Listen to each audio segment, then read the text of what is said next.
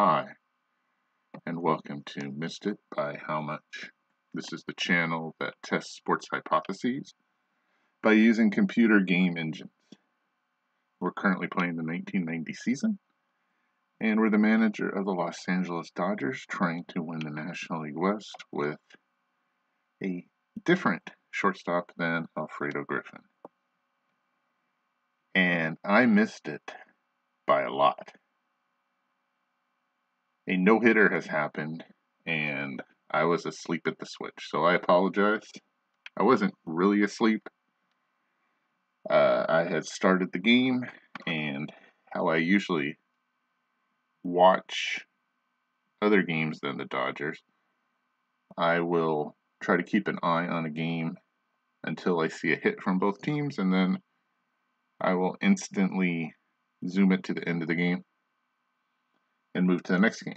In this case, however, I was caught up, wait for it, washing dishes. I had stepped away from the computer and started doing a menial task of cleaning dishes, and whether there were more dishes than I thought or I took too long, I don't know. However, when I came back, I noticed that Kevin Brown had pitched a no-hitter. He'd given up a run, but he did throw the no-hitter.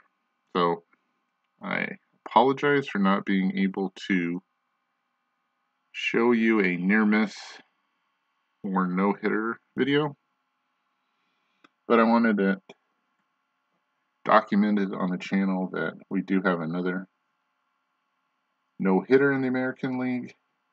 You see, there's his stats. He did give up an earned run. He walked one and only had 4 Ks, but he won his 7th game of the year.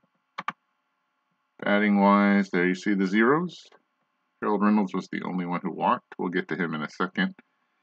2 hits for Julio Franco, 1 for Palmeiro, 3 for Doherty, an RBI, 4 for 4 from Harold Baines, future Hall of Famer, and easily had enough scoring. Home run from Buechele. There you see the great plays, and obviously MVP would be Kevin Brown. We can look at the recap here.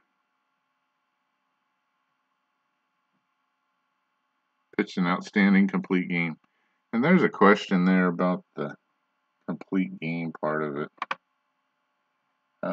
Before we get to that, Kevin Brown did have a no-hitter. I believe he pitched it as a Florida Marlin against the San Francisco Giants. That's the one that comes to my mind off the top of my head. Here's Seattle scoring in the 7th. Harold Reynolds walked, the only walk that Brown gave up. Then he got balked to second. And 2 groundouts by Edgar Martinez and Ken Griffey Jr. got the run across.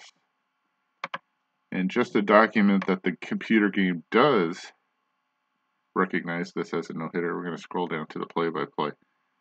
Mike Lacoste had a no-hitter. He gave up a run, but will not show up on the pitching board. Here's the bottom of the 9th for Seattle. Brumley hits a ground ball to the mound, 1 out.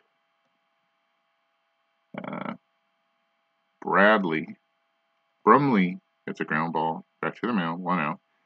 Bradley grounds out to Franco, that's 2 outs. And then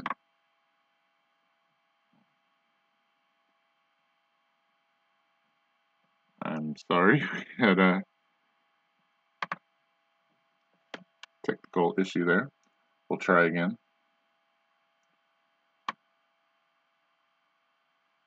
Brumley grounds to the pitcher. Bradley grounds out to Franco, or Julio Franco. And then the final out is Harold Reynolds. Hits it to Palmeiro. He takes it himself. No hitter for Kevin Brown. So that's official. That is the third no-hitter by my count. And we'll go to pitching in just a second. I know that Mike LaCasas will not show up for whatever reason. You can't blame it on giving up a run because Brown did give up a run and it was earned. So the only thing I could think of is that the computer game does not like combined no-hitters because Mike LaCasas had help in the ninth from Atlee Hammaker to get his no-hitter. Texas has won 2 games in a row against Seattle now, who's fallen a little farther back. Texas way back in the American League West. Let's do both leagues, and we'll do pitching as soon as it repopulates.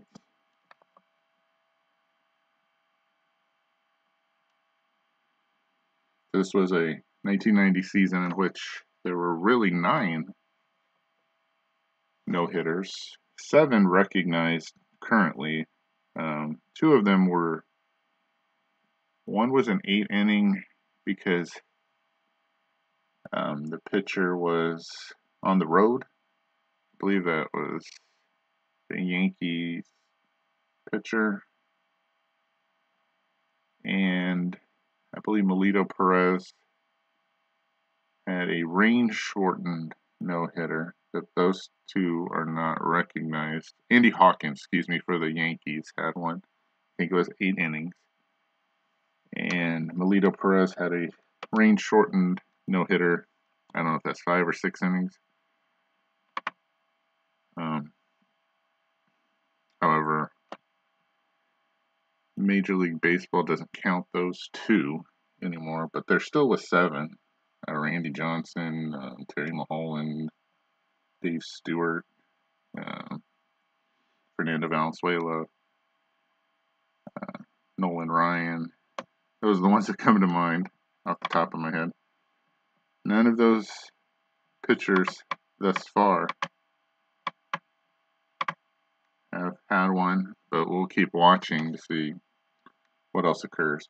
When this page populates, it should show Frank Tanana, who had a perfect game for Detroit, and now Kevin Brown for the Rangers on the no-hitter list, which should be down here when the page populates. Mike LaCasas should be included as well, but he won't be shown. And there you see him. So it's immortalized in this game's history. I, again, apologize that I wasn't watching closely enough to stop the game and bring it to you, but I'll try to do my best in the future. Until next time, thanks for watching. Missed it by how much?